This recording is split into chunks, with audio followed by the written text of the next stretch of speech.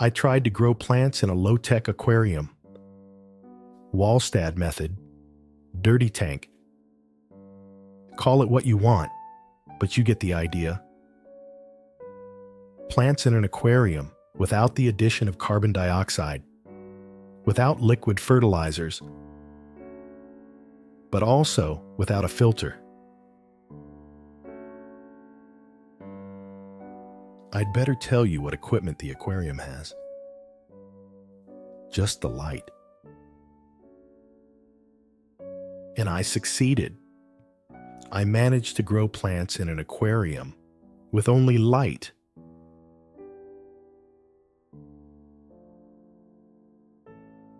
You may think you've seen or heard of such an aquarium before, but you haven't. I will explain to you, and I will immediately show you some things without which it was not possible.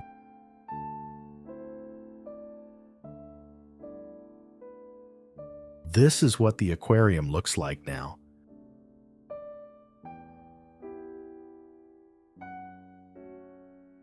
But a big difference is seen between the first months of the aquarium and the present. The red plants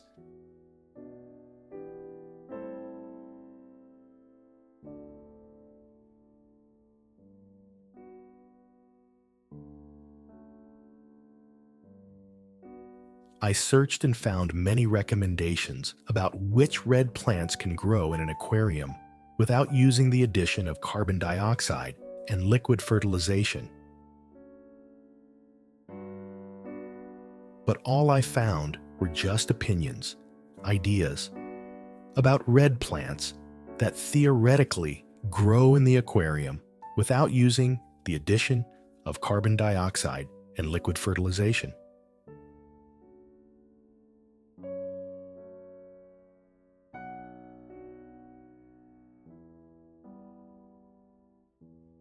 I have found no evidence of an aquarium with red plants grown without the use of carbon dioxide addition and liquid fertilization, which should be planted 1 year ago or 5 years ago, for example.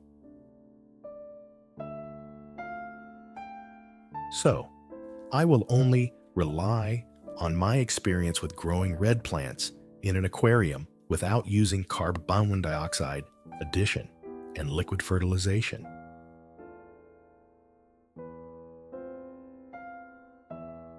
These were the red plants planted in the aquarium 10 months ago.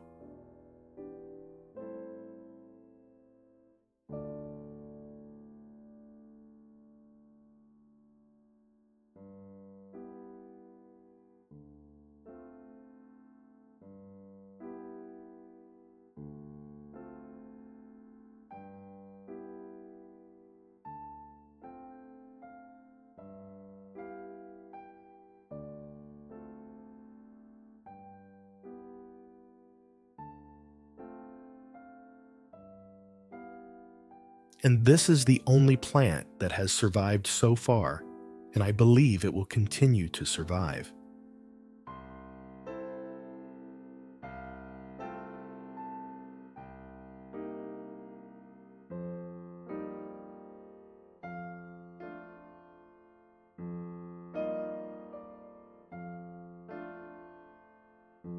This does not mean that this is the only plant that can grow in a low-tech aquarium, because I only tested a few red plants, and I avoided those with large leaves, but perhaps I have done something wrong in this matter.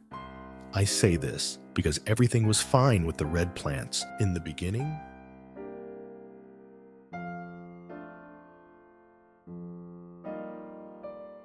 I think there are two reasons why the red plants did not last.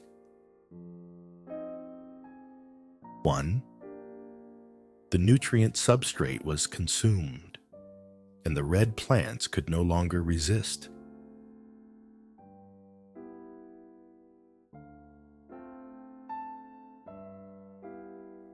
This aquarium uses flower soil as a substrate covered with a layer of gravel. And I don't want to use root tabs or any other kind of chemicals in the aquarium.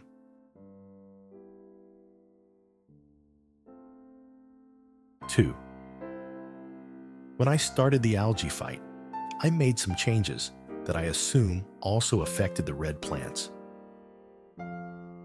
What can it be? In an aquarium where the only equipment is an LED lamp? Yes, I made some changes to the lighting in order to get rid of, or at least reduce the algae.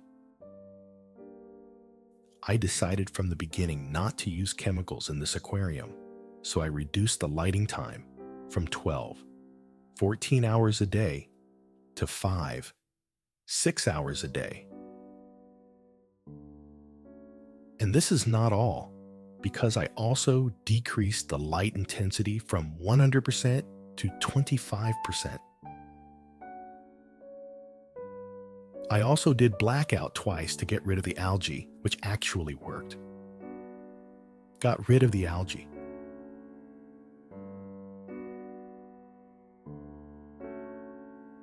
Currently, I increased the light intensity to 45%. This information is very important because I have done some more detailed investigations, and the conclusion gave me the most likely solution to why the red plants in the aquarium did not survive. Red plants need a strong light.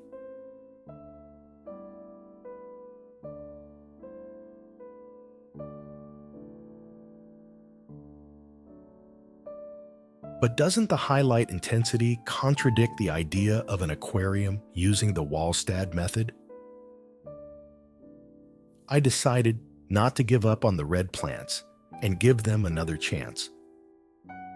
But this time, I decided to keep them at a high light intensity all the time to test this theory. But I need your help. Please recommend 5 red plants that you think will grow in this aquarium without CO2 and fertilizers. I intend to plant the red plants in a few months, when this aquarium will be 1 year old. Do you think it will work? I await your opinions. Don't forget to like and subscribe if you liked it. It means a lot to me, along with my passion for aquariums, keeps me going.